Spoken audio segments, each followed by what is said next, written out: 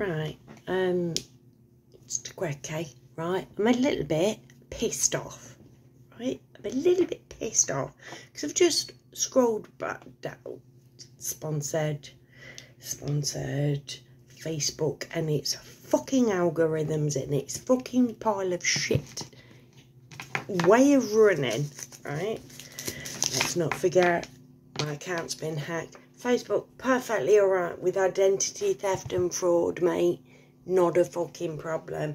Does not give two shiny shits. Paedophilia, Facebook does not give two shiny shits. Like, literally, you want to rob somebody, you want to somebody's kids. Literally, Facebook does not give a shit because Facebook doesn't employ people. Apparently it does. But we will get into that if anything comes. Basically, there's things in the works, and if the things in the works come through, I'll be able to tell you whether anybody works at Facebook or not. But for now, let's just say that they don't, right? Save the Children UK, right, have posted, and it's sponsored. It's paid for by Save the Children UK, and it's a quote from the Observer. The child was pretending to eat out of an empty lunchbox because they did not qualify for free school meals and did not want their friends to know there was no food at home. Heartbreaking. Fucking heartbreaking, mate. And indicative of the state that we find the world in today. Especially our country. I can't speak for the rest of the world, actually. England, the country I live in, like, literally, it's rife, right? Kids not being able to eat, people choosing between heat or eat is rife. Not in Westminster, not in Buckingham Palace, in everyday people's houses. Them up there, they're cushy, mate. They don't even fucking know what it feels like to be cold unless they're walking to their limo. Anyway, right? So, it's like, what would you suggest we do about that poor little kid that is pretending to eat from an empty lunchbox because they're embarrassed because this country has let them down? What should we do? Should we march on Parliament? Should we fucking hang the rich? No. According to Save the Children, we should donate once a month. Donate once a month. And this is one part of the reason we are fucked is education. A huge part of the reason. Because as soon as we can wipe our own arse, they take us away from our parents and they sit us in a neat little row and they make us wear a uniform and they say, you say, yes sir, no sir. And if you ask nicely, we'll let you relieve your bladder. Right? So that's one way that they do it. But there are so many other ways that they just coerce us to, basically. But education is the main one. We're taught from the age of 4 that this is the only way that the world can be run. That literally kings and queens deserve it all. We're mere plebs, and we literally, it's our honour to wave a flag. And the Q proved that we believe that education just as we were fucking educated to do. From the age of fucking 4, sooner these days. 4 is just when you're in it big fucking style. But like, obviously we've got preschool now. It's like our kids stand no chance. If we take away their education and put it in the hands of mothers who actually give a the mothers who give a shit, basically, we are run by a patriarchy who functions for their own fucking benefit. And they, from the day that you start school, tell you ingrain in the freshest parts of your brain that if you want to change something, you throw money at it. These little kiddies from the age of 4, if you pay £1, you can wear your own clothes to school for 1 day. What does, just look inside your heart, look inside the logic of it, of telling a little child that doesn't know what the fuck is going on, that's being told that kings and queens are the dog's bollocks, and you couldn't even possibly come close to being as special as they are.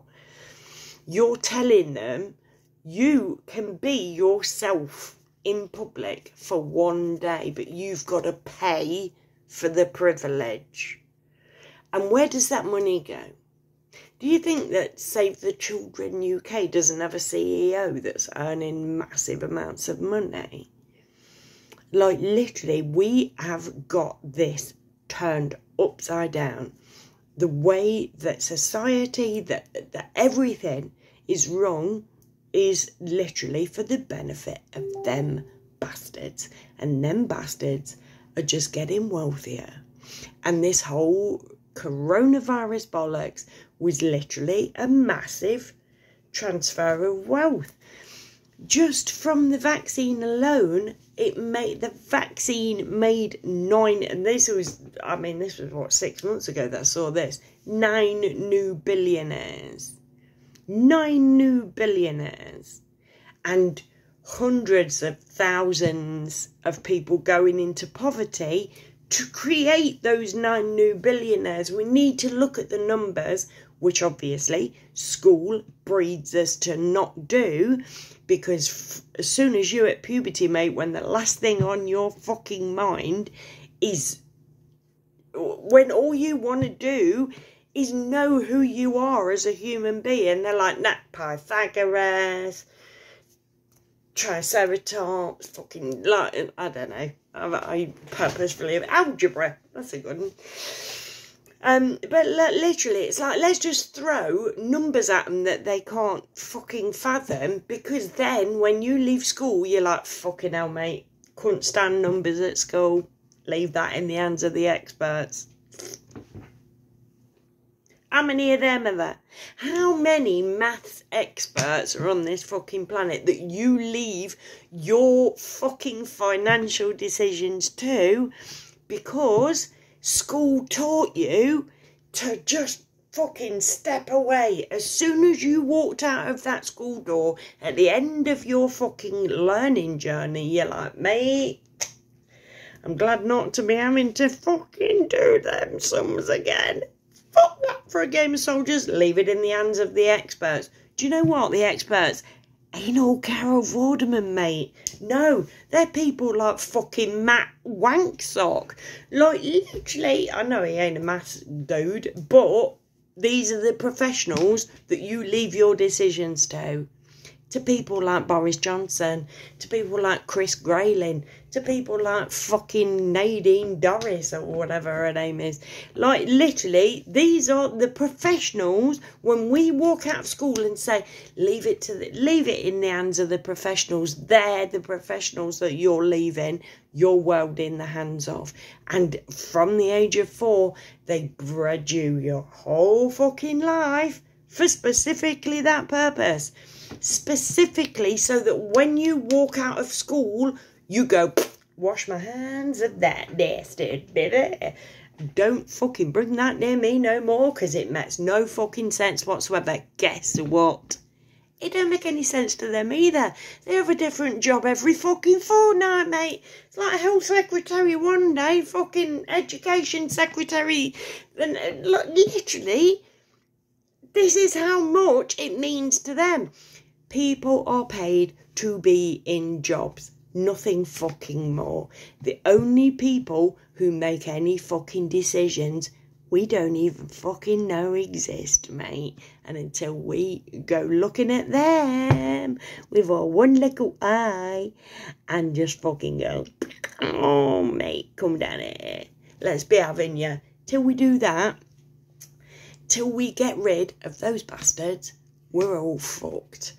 Except for, obviously, the people who are being paid good money for pretending that we're ruled. Boris Johnson, Rishi Sunak, Matt Wanksock.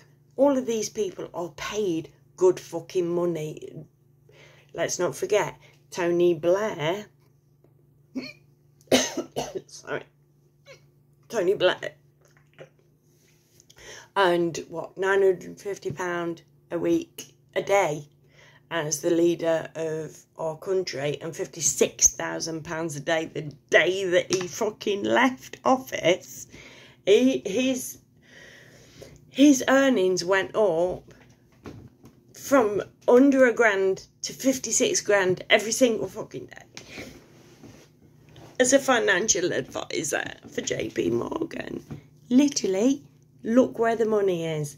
It's with the banks. I'm waffling again. Anyway, let's just see what happens with old Wanksock in I'm a Celeb. That'll be fun. But basically, do not give your money to Save the Children UK, because Save the Children UK, Save the Children Anywhere, or there are people in there that make a profit. So you can give your money, and if it makes you feel better, that's no fucking. You just know that you feel better because you're paying for somebody's fucking champagne bill at the Christmas party, because your money can't physically touch the amount of money that actually goes. We need to fucking work out a way where we make it so that these bastards ain't the people who decide what happens with our kids. Because it's only that when we take the decisions out of their hands that our kids stand a fucking chance, or us, or our parents, or our grandparents, however old you are, however old your ancestors are. This winter is going to be the winter of our discount tents, because a lot of people are going to die, and we can, right now, if we wanted to, it's not going to happen, but if we wanted to, we could end it right now. Any old time that we wanted to end this, we could end this, because the people who are running this are the baddies, and we're not. They're killing us, and they're doing it for their own personal gain. But unfortunately, we've been bred from the age of 4 to see these people as the only people that could rule us. We don't need ruling. We're perfectly fucking... We make all of the decisions, middle management downwards. We are the ones who make the world work. They just go, this one decision here. Everybody else makes it work for them. But it all works for them that makes the one decision. I'll make it make sense one day. Promise you. But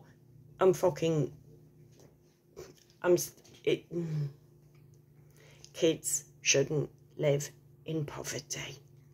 And Rishi Sunak doesn't give a shit, because he doesn't even know what poverty means, and I can't even say it. We need to stop letting people who don't understand poverty put us in poverty. Does that make sense? I'll make it make sense. One day I'll make it make sense. We, not me, it's not me, we collectively will make it make sense, because they don't deserve our souls, and they don't deserve to be hurting our loved ones. And I'll leave it there, and I'll speak to you soon. Bye.